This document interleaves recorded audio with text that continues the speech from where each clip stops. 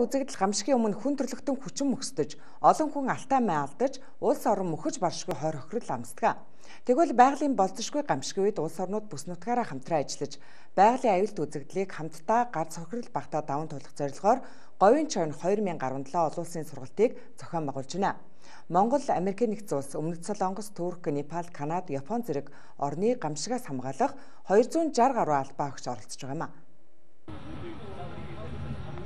За TikTok үзэн сургалтын групп Өмнөд аймгийн 70 цадад хотоос үйлчлэг хүндээ мэдээлэл хүргэж байна. За онцгой ерхий газар Америкийн нэгдсэн улсын элчин сайдын яам номхон далайн цэргийн командлал Өмнөд аймагтай хамтран Говийн чоно 2017 гамшигын хор хүчийг арилгах уламжлалт олон улсын сургалтыг энэ өдрүүдэд Өмнөд аймгийн 70 цадад хотод зохион байгуулж байна. За энэхүү сургалтаар гамшигын үеийн бүс нутгийн удирдлагын харилцсан ажиллагаа гэсэн сэдвийн доор энэхүү сургалтыг зохион байгуулж байгаа.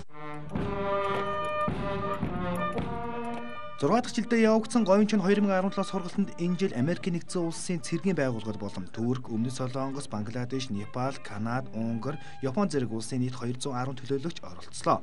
Харин манай улсаас Говийн бүсийн аймагуд болох Өмнө Говь, Дорн Говь, Дунд Говь, Баян-Хонгор, Өвөрхангай, Говь Сөмбөр зэрэг аймгийн төлөөлөлд оролцсон. Говийн чоно 2017 сургалтын үеэр гамшгаас хамгаалах тухай хууль болон гадаад улс орнуудын туршлагыг солилцох танхимын сургалт, цагийн байдлын дагуу бүлгээр ажиллах, түүнчлэн гамшигын үед онцгой комисс гамшгаас хамгаалах мэргэжлийн албаны удирдлагыг хээр байгуулах, Америкийн нэгдсэн улсын гинтийн ослын үеийн удирдлагын системийг турших дадлаг сургалт хийх, мөн гамшигын үеийн хариу арга хэмжээг авах болон малтын болон байгалийн гоц халдварт өвчин гарсан үед бүс нутгийн хэмжээнд хэрхэн хамтарч ажиллах зэрэг дадлаг сургалтыг хийсэн. Энэ гамшигын хор уршиг гамшиг болсон тохиолдолд гамшигын хор уршиг арилгах бэлэн байдал гэж асуудал байдаг. Дэлхийн нийт яг энэ чигээр яриад эхэлжлээ. Урд нь бэлэн байдал бол тусад нь байдаг байсан бол гамшигын хор уршиг арилгах үеийн бэлэн байдал гэв. Одоо гамшиг гарлаа гэсэн тохиолдолд улс үндэстэн бүр дотоод орон нутгууд улс үндэстэн тэгээ бүсийн хэмжээнд яаж хамтарч ажиллах үед одоо хичээл болчихж байгаа. Энэ юу ч нэгтэй зэрэг энэ аливаа том гамшигуд нэг улс дангаарвал ер нь давж гарахгүй байна. Ийм учраас бүсийн хэмжээнд хамтын ажиллагааны төвшөнд давж гарахаас өөр зам байхгүй байна гэдэг бол саяны таны дурдсан тэр Непалийн одоо газар хөдлөлтөөр жишээ болсон.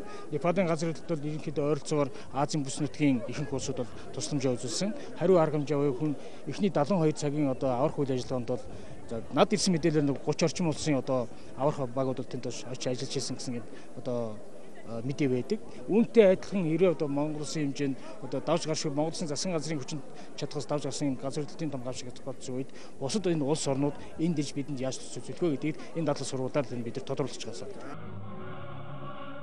Сүүлийн жилүүдэд манай улсын говийн бүсэд газар хөдлөлт ихсэж байгаа төдийгүй тэр дундаа Өмнөд аймгийн цогццын суманд 50 гаруй удаагийн газар хөдлөлтийн жижигэрхийлэл бүртгэгдсэн байна. Түүнчлэн говийн бүс нутагт манай улсын стратегийн орд газрууд байрладаг төдийгүй уул уурхайг энэ бүс нутагт түшиглэн хөгжүүлж байгаа. Тиймээс уул уурхайн олборлолтын үе, гарч болцсохгүй ослын үеэр хэрхэн ажиллах зэрэг сургалтуудыг мөн зохион байгуулсан.